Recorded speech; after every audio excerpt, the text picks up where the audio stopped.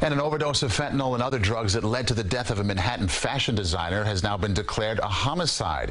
Investigators believe it could be connected to a string of similar robberies targeting people in bars. CBS 2's Bauman has been following this disturbing trend.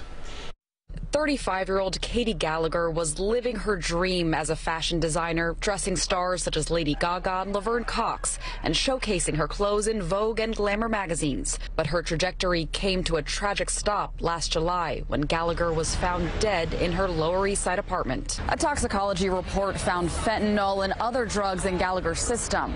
Now, nearly 8 months later, the medical examiner has ruled her death to be a homicide after an attempted drug-facilitated theft. They are out there preying on innocent people who are going out to just enjoy a night out on the town.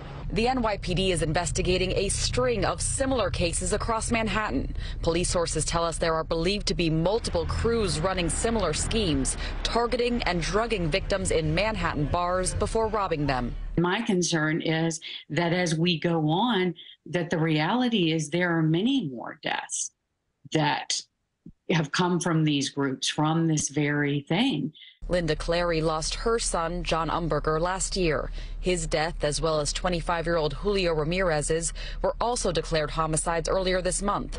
Authorities believe both men died after they were drugged and robbed in Hell's Kitchen bars. What are we doing to stop this from continuing to happen? We don't want anyone to hurt like we are hurting because it's so unnecessary. In a statement, Katie Gallagher's family told us, when we think about the callous disregard for her life and all that she would have done or could have done had this not happened, our hearts break all over again. On the Lower East Side, Bauman, CBS 2 News.